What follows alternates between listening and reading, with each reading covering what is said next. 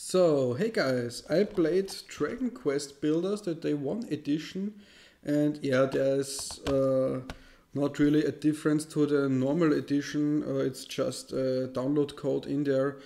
And yeah, the marketing of this game was it's a mix of The Legend of Zelda and Minecraft, and that's exactly what this game is. Everything in the world looks like Minecraft with these blocky, cubic elements which you can put and craft. And yeah, everything else looks a little bit better. It looks like a 3DS version of Legend of Zelda, and I think that's really cute. And yeah, I played it in the first look video for around an hour, and I really had a lot of fun with this game.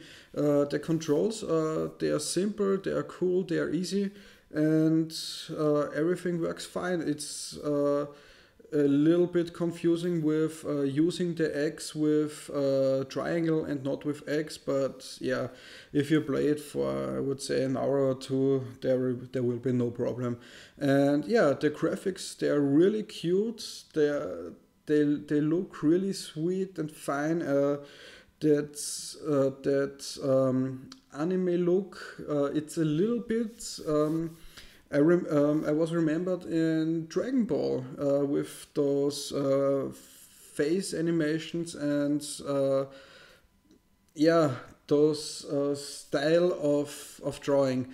And yeah, I really had a lot of fun with this game. And if you're asking yourself, should you buy it or not, if you're a fan of Minecraft or endless games, building games, crafting games, I would say that's absolutely fun. I had so much fun with this game. This was so cool. And I think you can do nothing wrong with this game.